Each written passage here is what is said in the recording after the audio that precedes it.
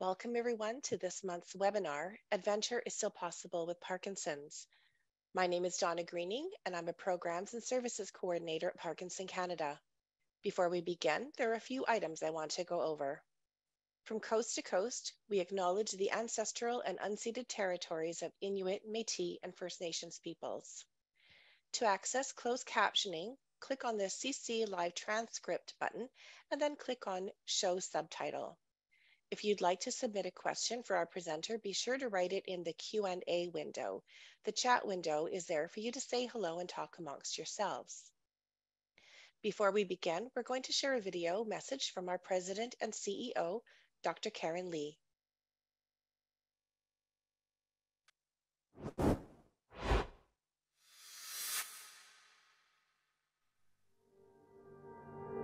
Over 100,000 Canadians live with Parkinson's. We have one of the highest rates in the world. My name is Karen Lee. I'm the CEO of Parkinson Canada.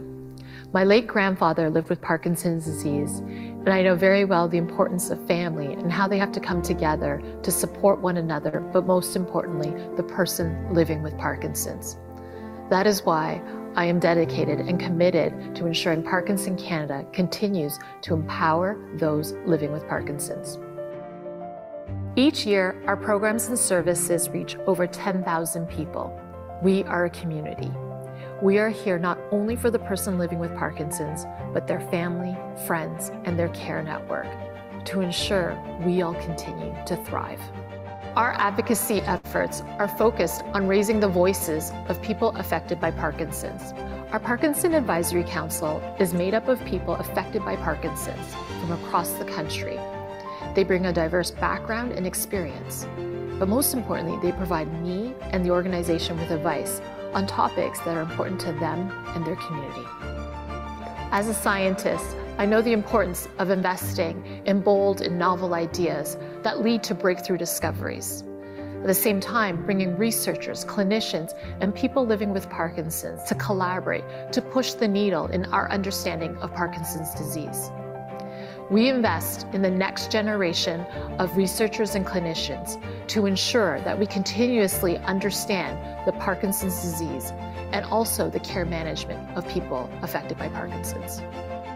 When I'm in the community, I want people to know that Parkinson Canada is with them in every step of their journey with Parkinson's disease. People often ask, when is the right time to connect with Parkinson Canada? Is it when they have their first diagnosis? Is it when their symptoms get worse? Or is it when they need more information and resources? The answer is now. Researchers and clinicians are working tirelessly to find a cure. Meanwhile, every single day, 25 more Canadians are diagnosed with Parkinson's. Our goal is to empower people affected by Parkinson's to live well now.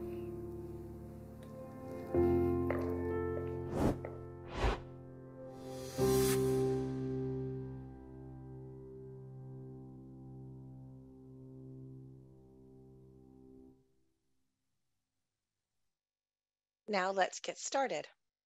For someone living with Parkinson's, adapting to change is an important factor in being able to do the things that bring you joy and fulfillment. Over time, symptoms will change and new ones may emerge. So adapting how you do things, or perhaps pivoting to try something new, becomes even more important. I've asked some members of our Parkinson's community to share how they've incorporated adventure into their own lives. These are their stories.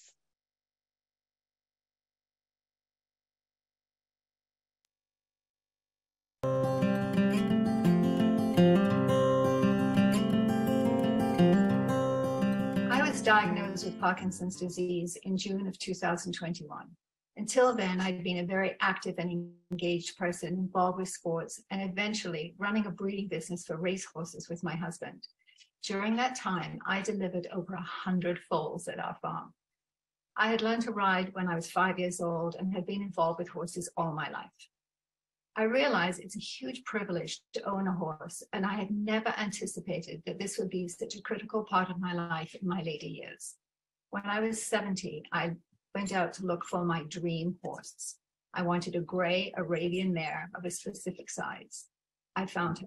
and named her Akira, which means last one or final in Arabic. We will grow old together. This year, I rode Akira 4 days a week for 8 months of the year. We ride in the Ganaraska Forest, which is a 12,000-acre conservation area with wonderful trails throughout. I feel a great sense of joy and harmony with my horse. Riding is for me an escape from the ordinary, and I am honored and delighted to be able to enjoy Akira and replenish my body and my soul. For everyone who sees this video, I would like to invite you to find your own source of joy. It might be swimming, dancing, walking the dog, yoga, playing cards, learning a language. Loving what you do gives you more energy, more interaction with other people, and a great satisfaction in doing something well. Akira is my partner in seeking joy, and I wish all of you joy as you live your life with Parkinson's disease. And now I'd like you to meet Akira. Because my love is here to stay. Nothing could chase it away. We come together to answer the call. We play it loud, or we play nothing at all. Don't ignore us for the wild one. Don't ignore us for the wild one. We're always gonna be the wild ones. Hi, I have been involved in the skiing industry for some 55 years now, working as a ski patroller through high school and as a ski instructor afterwards until I was diagnosed. I have also enjoyed just skiing for fun. Since my Parkinson's diagnosis 20 years ago, I've continued to enjoy the sport and have recently been on-hill training once a week with the Just for Fun Ski Club. I attribute a lot of my remaining ability to get down the hill safely to a combination of my muscle memory and the fantastic support of the ski club's professional instructors. But that's not where it ends, because during the off season and throughout the year, I work with a personal trainer in Bradford, Ontario. My trainer, Dane Cowell, keeps me in decent shape through weight training so I can physically handle the slopes. The exercises I do also help me maintain my balance and flexibility too. Oh, and by the way, I also have had DBS surgery and have made sure that I cleared what some may classify as a somewhat risky activity with the medical team. Sometimes my Parkinson's drains the gas tank quicker than I would like, but I take short chalet rests as required and still find myself able to enjoy it. Every year at the beginning of the ski season, I wonder if I'm going to be able to ski again. Sometimes I muse to myself, it's a good thing I can ski today because I can't walk so well. But being on the slopes is something I love to do, so I do all I can to stay as strong as possible so I can continue to do what I love. Hello. My life has been full of adventure. I emigrated from England at the age of 18, and taking the ocean liner from Liverpool to Quebec City and then a train on to Calgary was an adventure in itself. The enjoyment of adventure did not stop when I was diagnosed with Parkinson's 10 years ago. In fact, the years since my retirement in 1995 have been one of the most fulfilling periods of my life. Early retirement afforded my wife Mona and me the opportunity to travel. We chose the small adventure ecotourism approach. We learned about the Inca civilization in Peru and climbed Machu Picchu. In Cuba, we had a historical cultural tour of the island. Then we went to Kenya, where we volunteered at an orphanage and went on a safari. During our stay at the orphanage, we met the owner of a health center who was struggling to stay afloat because he couldn't pay his staff a competitive wage. That's when our lives changed direction. Mona and I joined Eganville Rotary and with their involvement have enabled the completion of the Community Health Center. The diagnosis of Parkinson's in 2013 didn't change much. A lot of my energy was put into making fundraising presentations, and Mona was by my side if I had any memory lapses. Everyone was understanding when I said I had memory issues due to Parkinson's. I also had a sign saying, "Caution, senior moment in progress," which always got a laugh. Yes, we've had many trips, such as our trip to Nepal, which we took with another club of Gananakwe who had a project there. It meant traveling in the Himalayas. Some people went hiking, which we felt was too strenuous for us, so we took a different route. A trip to another small town where we took a course in Nepalese cooking and visited the market. We also took a plane in the early morning to see Mount Everest. We delivered water filters with the group. When traveling, we've made a few adjustments. We talk to the pharmacist to ensure we have enough medication for our trips. We make time to rest more so we don't get fatigued, and take things a bit slower since we both have some numbness in our toes. We've also chosen to travel by train to Europe, rather than renting a car and doing all the driving ourselves. I also find that requesting a wheelchair and using assisted boarding makes flights go a lot more smoothly too. The secret of our success has been the dedication and capability of our local teams on the ground. Parkinson's has not been a factor in managing these projects, but as we age, I'm 82, and the Parkinson's symptoms advance, it'll soon be time to pass the torch.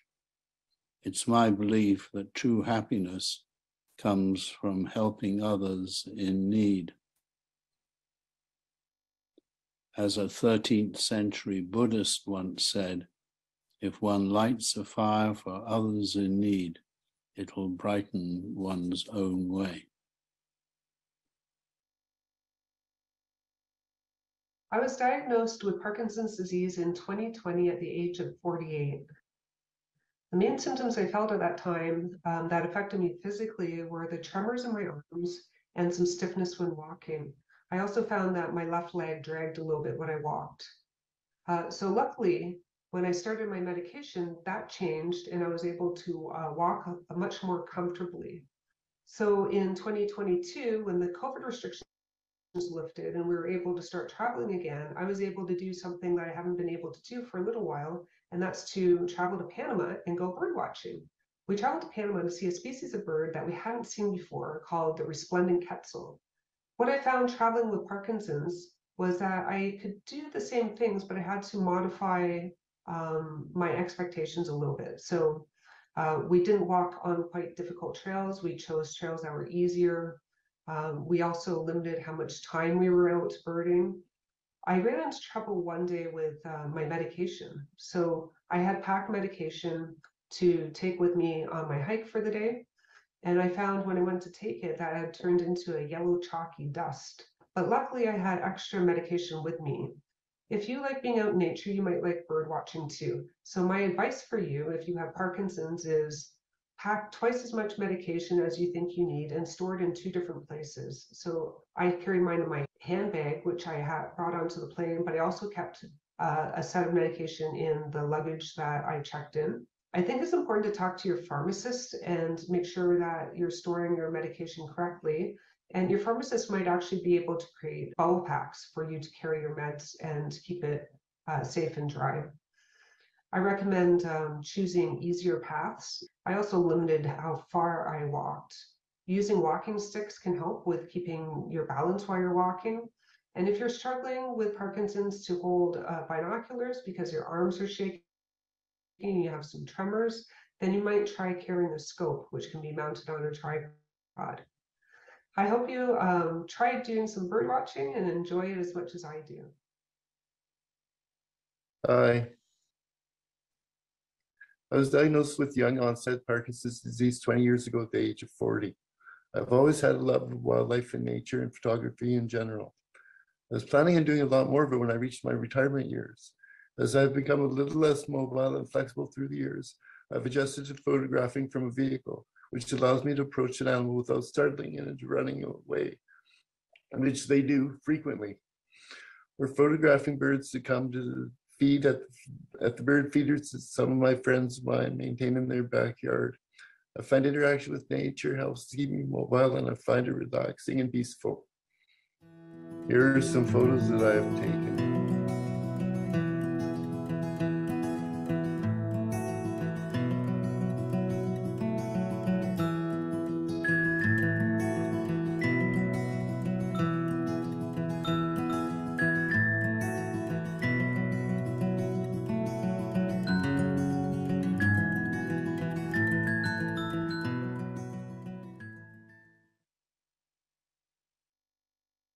Hi.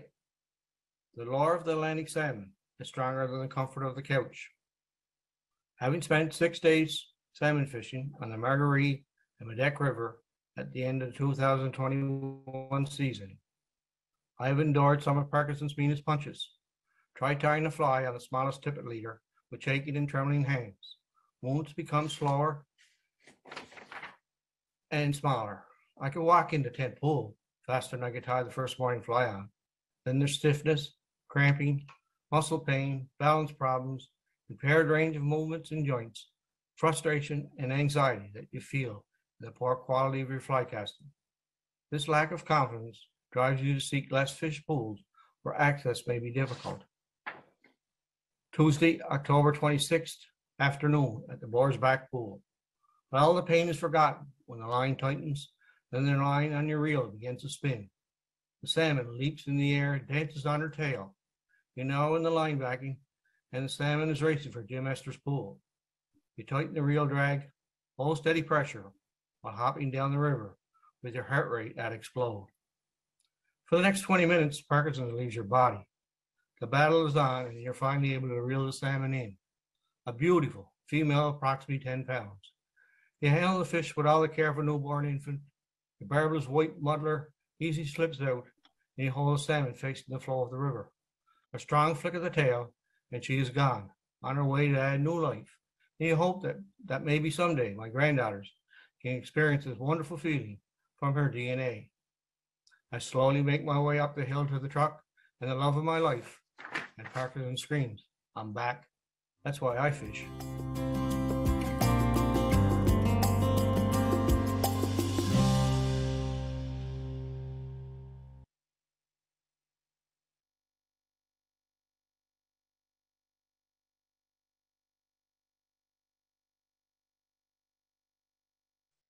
Well, I hope that everyone found some inspiration in their stories and perhaps can start imagining what types of adventures may be possible in your lives. Short clips of Carolyn's video are from a longer video with credit due to Flirt Photography and Soundstripe. It's now my pleasure to introduce you to Candy Harrington, an accessible travel journalist and blogger and the founding editor of emerginghorizons.com. A travel journalist for 47 years, Candy has covered accessible travel for slow walkers and wheelchair users exclusively for the past 26 years. She is the author of 19 accessible travel guidebooks, including her popular U.S. National Park series. Candy's work can also be found in disability-related magazines, mainstream publications, and websites. She blogs regularly about accessible travel news, resources, and industry updates on her barrierfreetravels.com blog. A lifelong resident of the California Sierras, Candy now resides in the Pacific Northwest with her travel photographer husband after the Creek Fire destroyed their California home in 2020. Welcome, Candy. Well, thank you. I really enjoyed hearing about everyone's adventures. And hopefully today, I'm going to give you some resources so you can all go out and have your own adventure. Now, as Donna said, I've been writing about accessible travel for 26 years. And in that time, I've seen a lot of changes, a lot of positive changes. And I love sharing resources and tips with people because a lot of people with Parkinson's think that they cannot travel. And I'm here to tell you that that's simply not true. Today, travel is possible. Having your own adventure is possible. It's possible because of changing attitudes. It's possible because of laws. And it's even possible because of technical innovations. Now, I will say the biggest roadblock to having your own adventure is the unknown. What's going to happen to me when I go out there? And I have what I call the 3 R's of accessible travel. So in order to overcome your fear, you need to know your rights, you need to do your research, and you need to utilize your resources. And that's what I'm going to try and help you with here today. And speaking of resources, down at the bottom of the page there, emerginghorizons.com/Parkinson's, those are my resources for all of the URLs and things that I'm going to mention today. So you really only have to remember one URL and that is it. And if you don't have a pen or paper right now, no worries, because that will be the last slide also. So let's talk a little bit about accessible transportation resources. The Canadian Transportation Agency developed accessible travel regulations for your transportation carriers. And I have a link here to the laws. I encourage you to read them so you know what to expect when you get on an airplane or a bus. Now, these laws are for domestic airlines in Canada, and they're also for foreign carriers that fly to and from Canada. They cover Via Rail. They cover Amtrak that comes into Canada from the US. They cover Megabus, and they cover Flixbus and Greyhound that do come into Canada from the US. And they also cover large ferries. I will say it doesn't apply to small regional companies. Now, I also, and there's a CTA complaint link there. If you run into a problem when you're traveling and you can't resolve it with a transportation provider, I encourage you to file a CTA complaint. It's fairly easy to do, and it will help travel become more accessible for everyone. Let's talk a little bit about air travel. What does the CTA say about air travel? What does it mandate?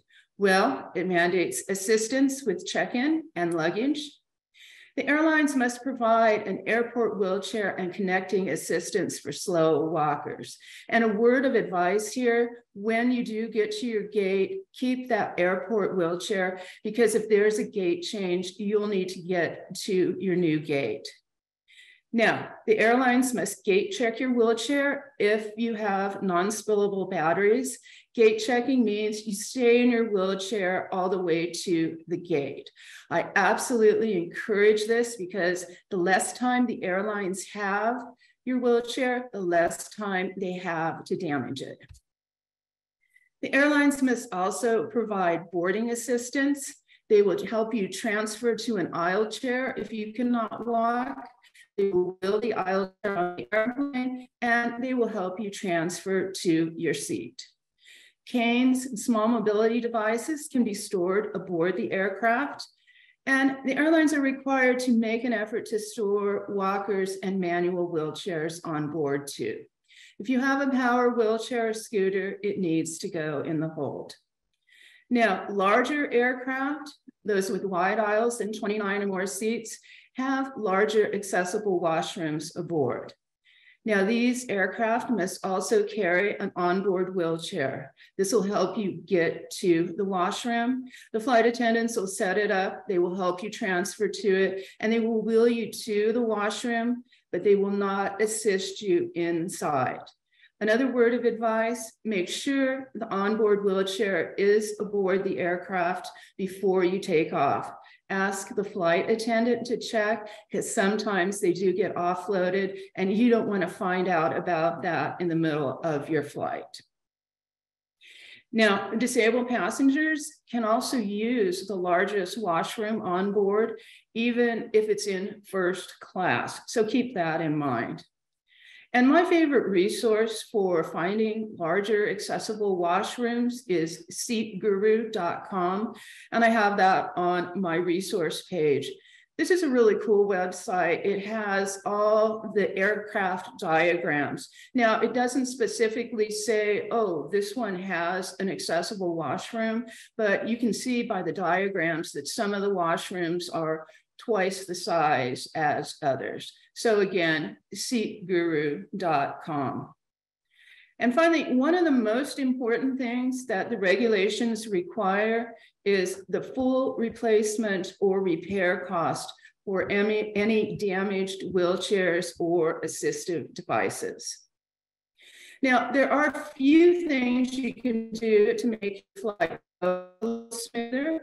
I always tell people to check the airline website. Most of the airlines have done a really good job at outlining their services for anybody with disabilities. I also say give at least 48 hours notice for any assistance. And it's also a good idea to know the exact dimensions of your wheelchair. This is sometimes they have smaller aircraft that have smaller cargo doors, and they want to know the dimensions. And I always tell people to attach instructions to your wheelchair for breakdown and even include illustrations if you can. And I always think it's a good idea to do this both in Spanish and English. And last but not least, learn how to reconnect your wheelchair battery if you don't know how to. Even if you can't physically do it, you can instruct somebody else how to do it in case it is disconnected.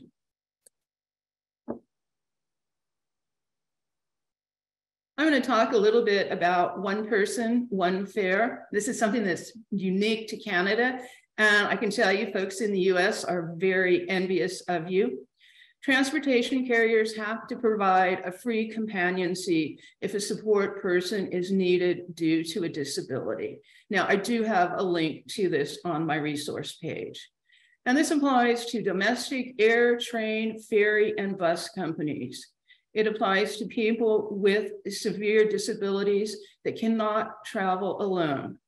If an attendant is needed for personal care or safety during travel, then that attendant travels for free. Now, it doesn't apply if you just need attendant care at your destination, and it also doesn't apply if you just need assistance boarding or luggage assistance. Airline personnel will help you with that. It does require a doctor's certification. You should contact the carrier directly to see what documentation or forms they require. And they may require 48 to 96 hours advance notice. Now, the first time you do this, ask the carrier to keep the documentation on file for future reference because it's good for up to 3 years. Now, you won't have to get new documentation, but you will have to contact the carrier for your next trip. And all of the carriers, the major transportation carriers, have really good information on their websites, and I have links to those on my resource page. I'm going to talk a little bit about finding accessible lodging. Now, in Canada, access in lodging is regulated by provincial regulations, sometimes territorial regulations, and sometimes even local building codes. There's no national access regulations for lodging, so it's not standard across the country. With that in mind, you need to ask a lot of questions. I tell people to call the property directly. You want somebody that's actually at that property to answer your questions. And never just ask for an accessible room because different rooms have different features. Have them describe the access. What features does that accessible room have? Always ask for photos too. If there's any question, very easy today for people to send photos. Now, if you need a roll-in shower, you're going to have to ask for one because they're not standard in all accessible rooms. And if the front desk can't help you, ask to speak to somebody in housekeeping, because these people are in and out of the rooms on a daily basis and they know what's there. Now, if bed height is an issue for you, you're going to need to ask for measurements. I've been in thousands of accessible rooms, and I have to tell you that I've seen everything from 19 inches to 39 inches. I will say it's trending towards higher beds these days, but again, if it's an issue for you, ask for measurements. Also ask for any equipment that you might need, a shower chair, a toilet riser. A lot of properties have equipment closets and have stuff in them. And again, if they don't know at the front desk, ask to speak to housekeeping. Probably one of the most important things that you should remember is make sure that they block that room when you make your reservation. Block means a specific room for a specific person on a specific day. Okay, guaranteeing is not the same as blocking a room. Guaranteeing in hotel speak means that they're only guaranteeing the rate. So if they say they can't block the room or they don't even know what it is, my advice to you is to do business with another property, one that will block that accessible room upon reservation, because you don't want to get to your hotel after a long day of travel and not have an accessible room waiting for you. So again, always make sure they block the room. Well, I'm going to talk about dealing with off periods and fatigue. I have days when I feel like this. I absolutely love this illustration here. It can be a huge problem for people with Parkinson's, and it even more so when you travel. So I'm going to talk about off periods first. Off periods, of course, are when your medication wears off and your Parkinson's symptoms return. Now, there's been lots of research done on this. I'm not a doctor. I'm not going to address it from that angle, but I did find an interesting study in the Journal of Patient-Centered Research and Reviews, and I included a link to that on my resource page. It addresses the triggers and coping mechanisms of off periods. Two of the biggies, stress and anxiety. And those can build up when you're sitting in an airport and you're worried about if the airplanes are going to lose or damage your wheelchair. They did suggest 5 top coping mechanisms. Number 1, take deep breaths, calm yourself and relax. Number 2, listen to some soothing music or relaxation recordings on your phone. Number 3, practice mindfulness. Try chair meditation. Number 4, go to your happy place. Remember a happy event. And number 5, do something to busy your mind. Do a crossword puzzle or Sudoku. And one of my favorite mechanisms for reducing travel stress is to develop a what-if plan for scenarios you might be concerned about. So ask yourself a question like, what if my wheelchair breaks in a strange city? So then you want to find a solution to that. In other words, look up repair places and take their phone numbers with you. That way you have one less thing to stress about because you're prepared. And I will tell you, another trigger for off periods is forgetting to take your meds on time. And this is especially true when you travel because you lose track of time and you can even change time zones. So try to be extra mindful of this issue when you travel. Now, fatigue is also a concern when traveling, and especially when you're traveling by air. Now, on the plus side, you do have control over the planning process, and you can do a few things to make your air travel experience a little less fatiguing. I tell people, get to the airport early. 2 hours prior to departure seems like a long time, but if you're having a bad day and you need to take breaks along the way, you'll be glad you have the extra time. And if you don't need it, just take a book and chill by the gate. Slow walkers, always reserve an airport wheelchair, even if you don't normally use one at home. Some airports are massive and just getting to your gate may require a lot of walking. You don't want to overdo it and then be too tired to enjoy your vacation.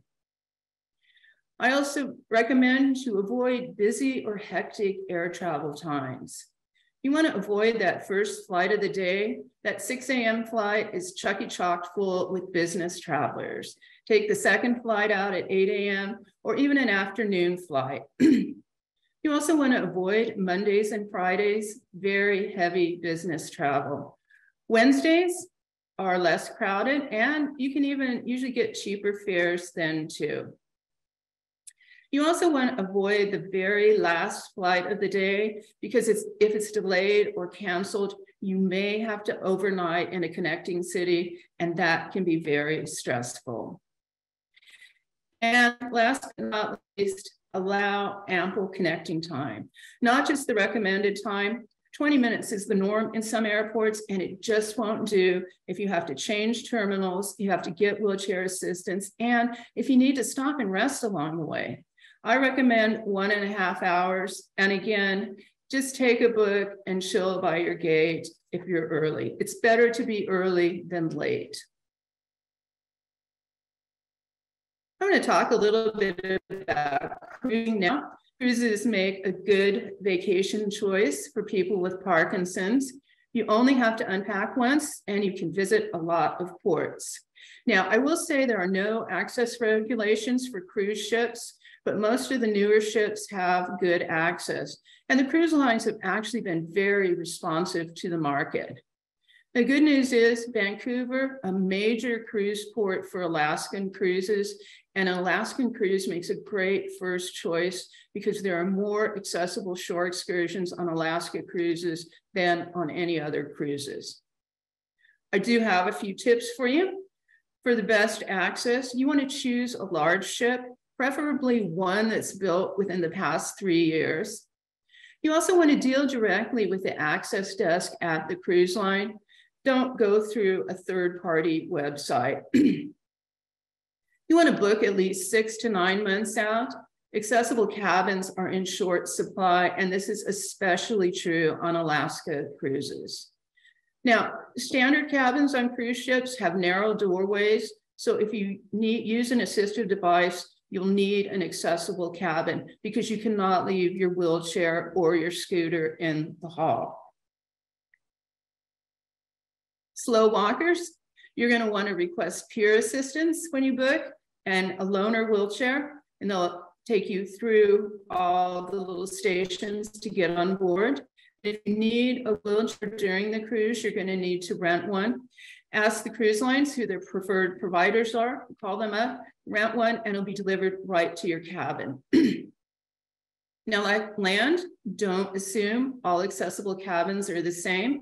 If you need a specific feature, such as a roll-in shower, ask if it's available. Now, if you'd like to enjoy the water, ask the special needs department if any of their ships are equipped with pool or jacuzzi lifts. Many are. And when you book your cruise, remember to request a table near the restaurant entrance. There's not a lot of room between the tables, and when everyone sits down, it's kind of hard to get a wheelchair between them. And if you purchase transfers from the cruise line, be sure and let them know you need a lift-equipped or ramped vehicle. And I suggest that you do this, remind them again 48 hours ahead of time.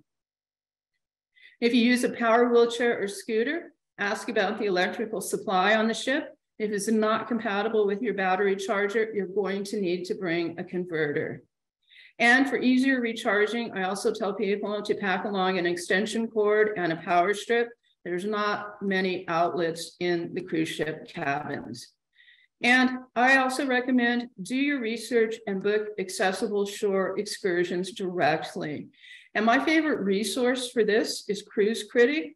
They have a disabled cruise travel forum. They've had it for it's been going strong for about 29 or 30 years. I've been going there forever. It's one of my favorite resources. The best advice you're ever going to get is from somebody that's been there and done that. And these are the people on that forum. And I do have that on my research page, my resource page. Now, travel doesn't you have to spend a fortune and go halfway around the world. If you have a limited budget, man, who doesn't these days, you can find something close to home, something that you can do in your own backyard. And I've put together a few ideas about that, and I've listed the URLs on my resource page. First off, botanical gardens. Many have accessible paths and they have free loaner wheelchairs. This is Butchert Gardens in Victoria. It's a favorite of mine. It's beautiful year round.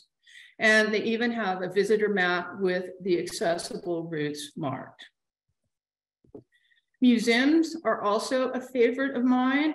I tell people to look for the discount days at museums. Manitoba Museum, the first Fridays are free from 4 to 9 p.m. You get free admission to all their galleries, the Science Gallery, and even the planetarium. And I will say that most museums have gone above and beyond in access. Another good resource, colleges and universities. Many have attractions or museums that offer free admission.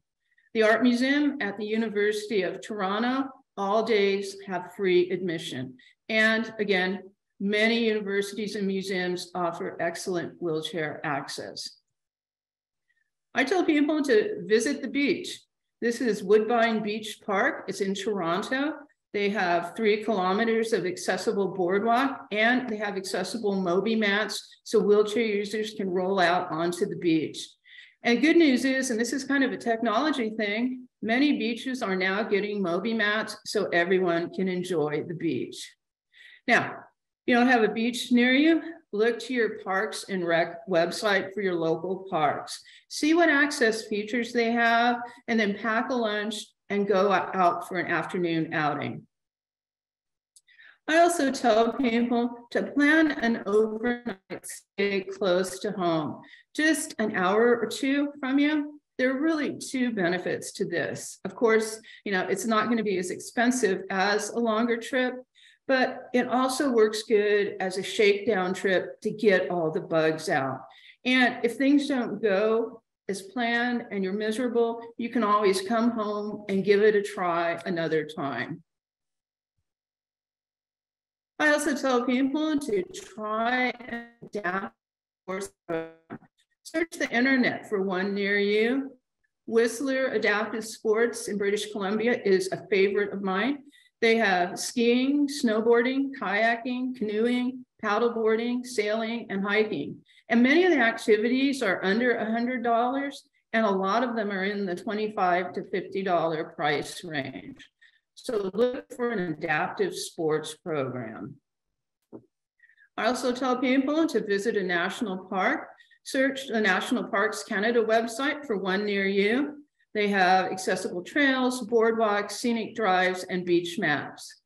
And this is Prince Edward Island, and they even have water wheelchairs that you can go into the water with. And admission is pretty reasonable. Accessible activities are outlined on the National Parks Canada website. I also tell people to visit a provincial park, lots of those around. This is Alberta, Peter Lougheed Provincial Park, William Watson Lodge. This lodge was purpose-built to be accessible. All facilities are accessible there. And they've recently added some new cabins and they have roll-in showers. Now, Albertans with a permanent disability can reserve these cabins 120 days in advance. And out-of-province people with a disability can reserve 60 days in advance.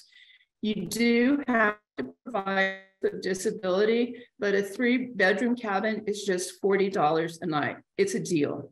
And the park has accessible trails and even access to the lake, William Watson Lodge. And this is on my resource page too. Another provincial park I like is Parc National d'Aca in Quebec, 35 miles from Montreal. They have 2 accessible ready-to-camp tents experience. Canvas tents have wood floors, locking doors, electricity, and heating. They also have a kitchen with a refrigerator and plenty of dishes, utensils, skillet, coffee pot, and a camp stove. They can sleep 4, and they have accessible restrooms with a roll-in shower nearby. They also have accessible trails, boardwalk, and beach access there. These cabins or these glamping tents are just $100. And last but not least, apply for an accessible travel grant from the Curb Free Foundation. This is a US-based nonprofit, and they offer accessible travel grants. Canadians are eligible. It's not really a hard process. It's a simple application. They just want to know where you want to go, how much it's going to cost, and why you want to do it. So apply for an accessible travel grant. You never know, you could be going on vacation for free. And last but not least, I'm going to leave you with my top 5 tips about accessible travel, hopefully to help you with your future travels and adventures. Number 1, start slow. Plan your first trip close to home just to work out the bugs. And never just ask for an accessible room, ask for the specific access features you need. And remember, not all accessible rooms have a roll-in shower.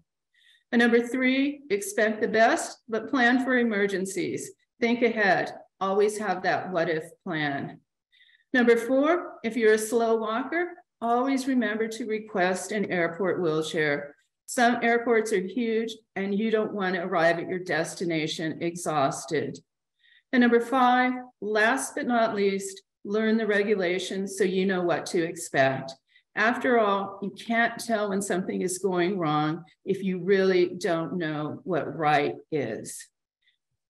And as promised, I will leave you with my resource page.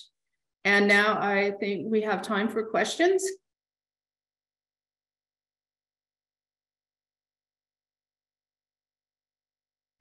Thank you so much, Candy, for the great information. If you just wanted to stop sharing your screen. Oh, you did. Okay, great. So one of the questions that was submitted was, are there specific restrictions, limitations on medical or travel insurance for people with Parkinson's? Well, not just people with Parkinson's, but some travel insurance policies do exclude pre-existing conditions, and Parkinson's would be considered one of those. So you want to search for a policy that doesn't do that. And I also suggest that you look for a policy that you can cancel for any reason, not just medical reasons, because there are a lot of reasons why you could cancel, such as a death in the family or something like that. Great. Someone was asking about bike or boat trips and any tips for those types of travel or adventures. Well, bike trips, I suggest actually looking to the adaptive sports programs. They have a lot of good resources, and sometimes they do trips on their own too. Great. Is there a van or a specific type of vehicle that you would recommend for road trips and camping? For instance, a conversion van or something else? Well, I always think bigger is better. I love road trips, and one of the great advantages to them is you can take along all the equipment that you need. So make sure you get something that's large enough. I do recommend a large van. I have a lot of friends that actually have modified RVs and do those for road trips. It's definitely a lifestyle. You either like it or you don't, but they can have all their equipment with them. And Fraser Way RV, and they're in British Columbia and Alberta, they even rent accessible RVs if you just want to give it a try and see if that's your lifestyle. Great. Someone has asked, how would one get travel insurance suitable to travel in Mexico if they're coming from Canada? They said they'd hate to fall and need stitches and find out they can't afford a hospital. Well, travel insurance is very important. I recommend going to a travel agent. They know the top travel insurance companies. You definitely do need travel insurance. Also, make sure it includes medevac insurance, because if you're injured and you can't fly a commercial flight home, it can cost between $50,000 and $100,000 just for that. And I know, and they won't take you until you pay that money if you do not have insurance. Okay.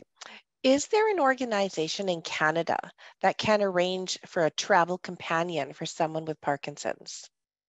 That's a question I get asked a lot. I do know some people that say they're travel companions. They're not, it's not an official business. I suggest if you only need assistance at your destination, to try to arrange for a travel companion there from a reputable agency. Also, one person, one fare in Canada, that will at least help if you need assistance during the flight or the train trip, that will help you out too. But I say look to the destination. Okay, great. Someone has asked, what if their person with Parkinson's is apathetic or afraid to travel due to dopamine changes? Before having advanced Parkinson's, the person with Parkinson's absolutely loved traveling, but now they're more apathetic and afraid. What would you suggest for handling that type of situation? Well, I think I would probably suggest to address what their biggest fear is. What do you think is going to happen? What's the worst thing that can happen? And then try to have some plan in place that if X happens, we can do that. Sort of like the what if strategy. And once you have, things in place and support in place, I think you probably feel a little more confident going out there. Okay. Now, someone has mentioned that a family member has frozen gait and they use a cane and a walker, and they're wondering how they can enjoy any types of adventure safely. And I know you've covered freezing, et cetera, but is there anything else to add to that type of a situation where they might be having freezing episodes or using those mobility aids? Do they want specific adventures, or you mean what they haven't really said, so I think maybe just a general answer if you've got any other tips. I say there's a lot of nice little trails, boardwalks, short trails where you can sit out and enjoy nature. I love the gal that did the bird watching. I think that's a great thing because you don't have to stand up or anything. You can sit down and watch that. Okay. Now, someone has asked if you have any hints for traveling for European river cruises. European river cruises are tough, especially for slow walkers. The problem, there's twofold. One, cobblestones when you get off.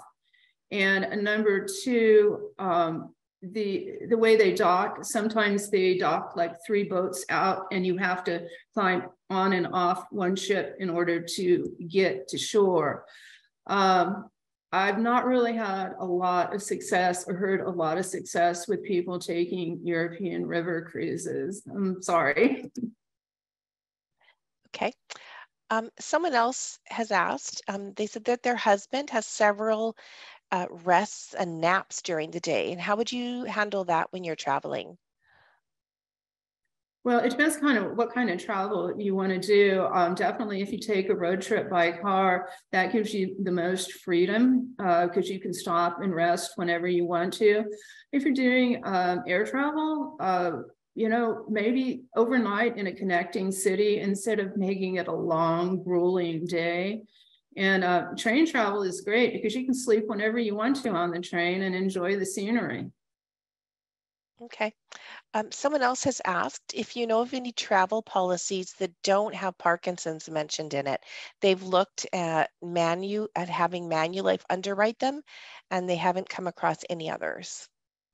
I don't know them personally, but a good travel agent that deals in this daily would. So I suggest that you go to your travel agent and ask them. Okay. Are there any accessible bus tours? Yeah, there are. In Canada, the buses are accessible. If you're talking about a group tour, a lot of them are making their buses using accessible buses. You do have to give, I think it's at least 48 to 96 hours notice so that you can, they can get an accessible bus for you. Okay. Someone else has asked, what's the best way to manage traveling across time zones and your medication schedules? Do you have any advice for that? Well, traveling across time zones is a problem. I just say try, and some people set like keep one clock set to like home time and the other clock set to where they can catch the airport, and like stay on home time to take your medication until you get to your destination, and then do the same in reverse. Okay, that's really good advice. Can you list types of trips that should be avoided based on problems that you might foresee? For instance, you mentioned European cruises and cobblestone. Are there anything else people should avoid? Well, it depends on your ability.